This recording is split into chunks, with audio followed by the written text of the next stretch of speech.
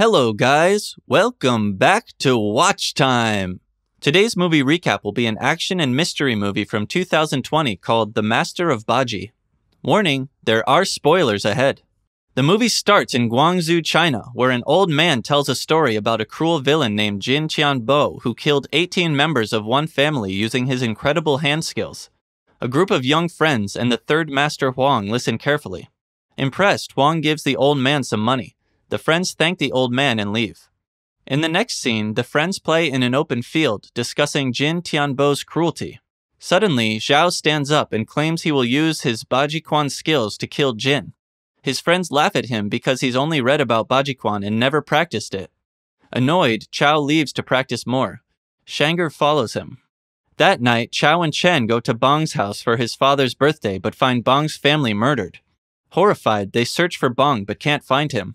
Chao finds Bong's dying father with a blue-colored needle in his throat.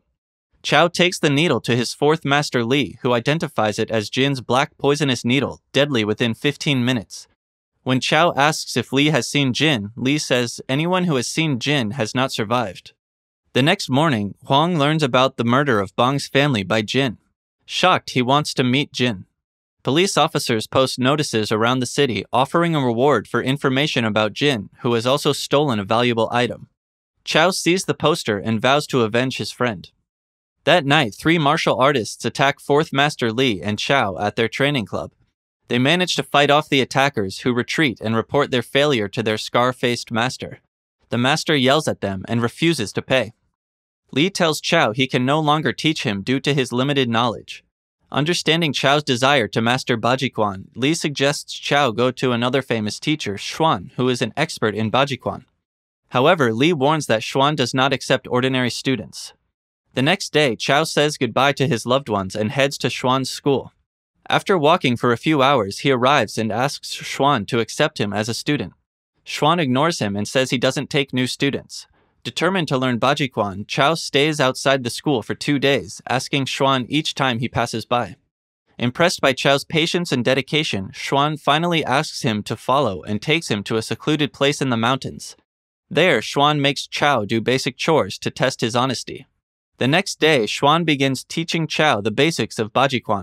He makes Chao carry heavy weights and loads, and throughout the training, Chao doesn't show any restlessness, impressing Xuan. After 6 months of hard training, Xuan tells Chao to return to town because something has happened to his former master. Chao hurries back and finds out that his 4th master Li has died. People in the town suspect Chao is the killer because Li had abandoned him and sent him away. They also think Chao is connected to Jin Tianbo. Frightened, Chao decides to flee to his old academy, where he finds the same needle used to kill Bong's family. This confirms that Jin had killed his master. While wandering around town, Chao meets Shanger, who is very happy to see him. She takes him to her house and shows him her brother Chen, who has become addicted to opium. She tells Chao that Chen has mortgaged their house to pay for opium and now they have nowhere to go. Their father couldn't handle the situation and died a few days ago. Chao comforts Shanger and together they visit their master's grave. Chao pays his respects and promises Shanger that he will avenge all the troubles caused by Jin Tianbo. Chao then returns to his current master, Xuan. He promises to work harder and make Xuan proud. Xuan increases Chao's training, pushing him to his limits. After teaching him everything about Baji, Xuan leaves Chao with a letter, stating that it's now up to Chao to practice and master the skill. Determined, Chao decides to find Jin Tianbo and avenge his master and friends. In the next scene, Chao returns to town and sees gangsters taking Shanger away, threatening her with a knife to pay for her brother's opium debt.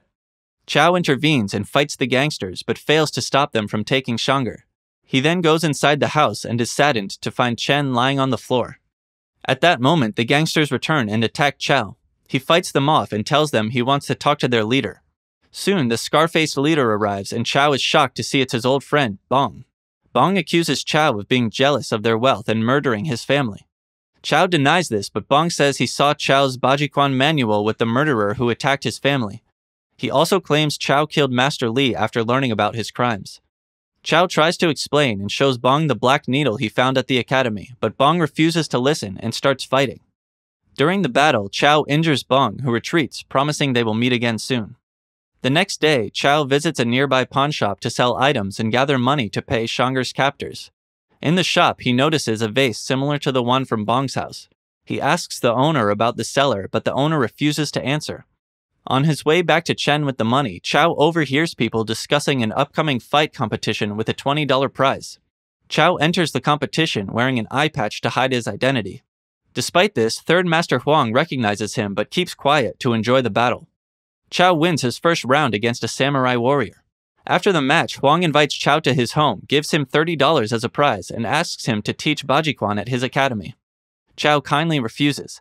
He returns to the kidnappers with the money, but they now demand $50 to free Shunger. Enraged, Chow fights the kidnappers and frees Shunger. Together, they destroy the opium stock with fire to prevent it from harming more youths. Back home, Shunger suggests they leave through the window because one of the men Chow fought has recently died. Chow carries Chen on his back and they leave town together, heading to the place where Master Xuan trained Chow. After settling Shunger and Chen in the room, Chow goes to the morgue to examine the samurai fighter's body.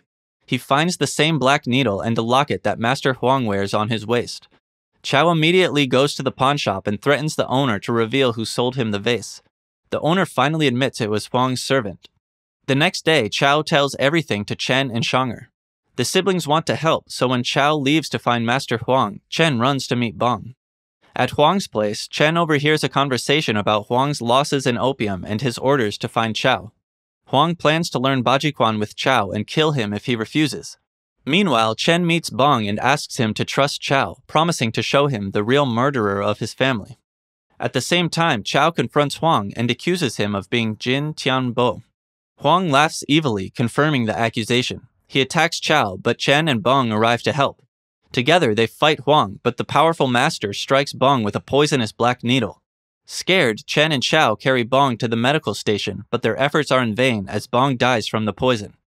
After burying Bong, the group returns to the house in the forest. Chow follows the Baji manual and trains hard. After a few weeks, Chow returns to town to watch Huang. One day, he sees something shocking from a window. Huang removes his mask, revealing himself as Fourth Master Li. Li had never died. He was pretending to be Huang. The dead body found earlier was Huang's. Li notices Chow peeking through the window and throws a needle at him, but Chow dodges it. Li comes out and tells Chow that Jin Tianbo is a character they created. He explains that he, Huang, and Bong's father attacked a wealthy family. Despite getting a lot of wealth, Li felt jealous of Huang and Bong's father, who had achieved more. Li admits he killed them out of jealousy. After saying this, Li attacks Chow, but this time, Chow uses his special Baji techniques and defeats Li easily. Instead of killing him, Chow hands Li over to the police. In the last scene, Chen and Shunger approach Chow and ask about his situation. Chow tells them he found the culprit and nearly killed him. The police arrive and capture Li. Before being taken away, Li hands the Baji manual to Chow and expresses his desire to see Chow become a Grand Master. The movie ends with the old man from the beginning narrating how Chow became a legendary Baji master. Thanks for watching. Don't forget to give a thumbs up and subscribe. Take care, and see you next time.